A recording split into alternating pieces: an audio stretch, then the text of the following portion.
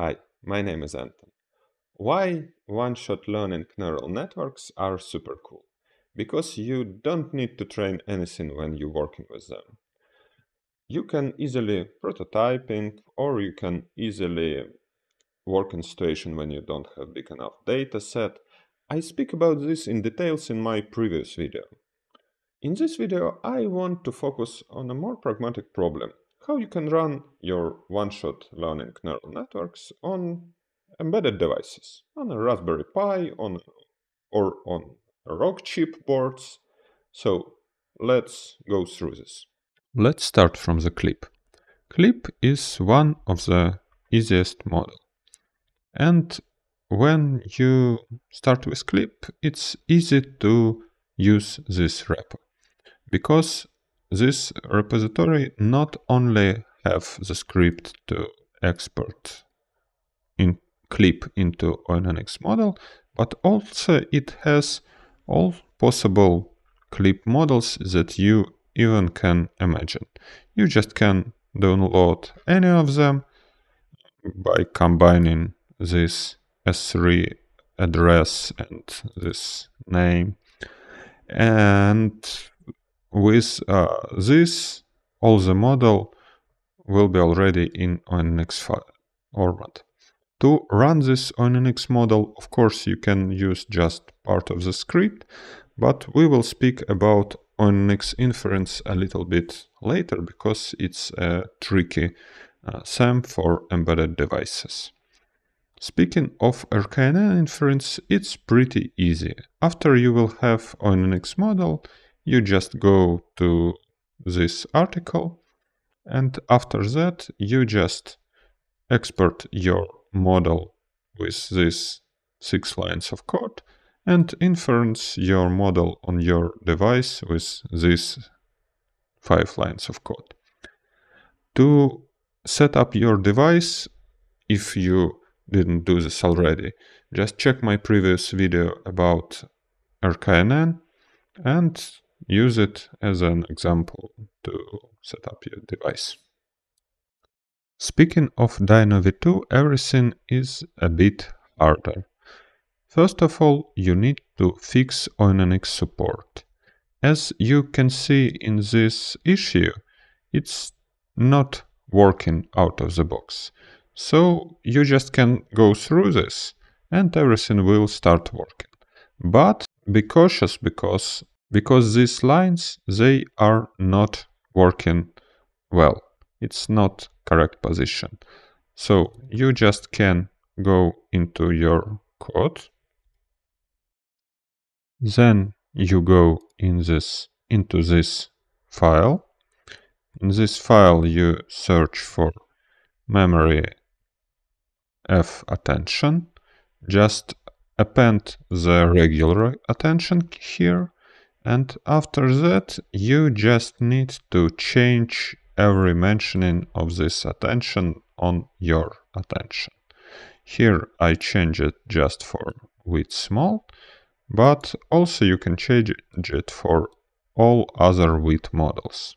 Also, you need to change this code, and you can look in the repo and copy and paste the exact code in the issues. And here how it should look like. Also, to export the model, you need to do a little trick. And with this trick, you need to wrap up your model like this. With this, you will have the correct output that you can use. So just don't forget to export your ONNX file like this. Also, everything is already in the issue. To run your model on RKNN, you need to export it. Export is super easy with such approach. It's almost the same like the approach for the clip export. Also, I did here some sample run to verify that the model is okay. To run your model on your device, you can also use the simplest script. But one interesting point. I were not able to run my model without this line. I don't know if this some bugs or something like this, but without this line, the results were unstable. They were changing run to run. And after I append this line, everything became pretty stable. Also, during the export, you shouldn't use quantization because it can destroy your model, and you can use mean values and std values like this, but you can take this from pre-processing of your specific model. When you run your model on your RKNN board, you need to run Dyna V2 small or probably Dyna V2 medium, because the larger Dyna V2 probably will cause you some memory fault. But with Dyna V2 small, the inference speed will be around half of a second. And it's pretty easy to run. And let's return to the ONNX inference. Usually it's just enough to install ONNXRUNTIME on your board with this simple command. But pretty often this command do not work. In this case, you need to build your ONNXRUNTIME. And honestly speaking, I couldn't build ONNX like each second time on some specific board. It's pretty easy for Raspberry Pi, but for older Raspberry Pi, you can even sometimes find pre-built ONNXRUNTIME version. But for some small boards, for RockChip boards and so on, you definitely need to build your ONNXRUNTIME version. And it's a long process and it's required a lot of running time on your board. After you build your ONNXRUNTIME, the script for run it is pretty simple. To run it, you need just a few lines of code. Of course, it's like to prepare your image and run your ONNX session. Here how it's look like for the Raspberry Pi 3B. The inference speed sometimes a bit different, but from run to run I get around from 2 seconds to 3 seconds for inference. Probably it's depend on the temperature of the board or something else. Okay, let's stop here and discuss the important problem. What you should do if you want to run your one-shot-learning neural network on a different device. Not a RockChip, not a Raspberry Pi, something else. And to answer this question, you need to think about 3 different aspects. The first one is the inference framework. I discussed ONNX inference framework and RKNN inference frameworks in this video. The RKNN inference frameworks is the device specific. ONNX inference is the general inference framework. There are a lot of different general inference frameworks. It's NCNN inference framework, MNN, TensorFlow Lite. There are a lot of them. I will put the link in the description. Usually you can run any of these frameworks on any of the devices.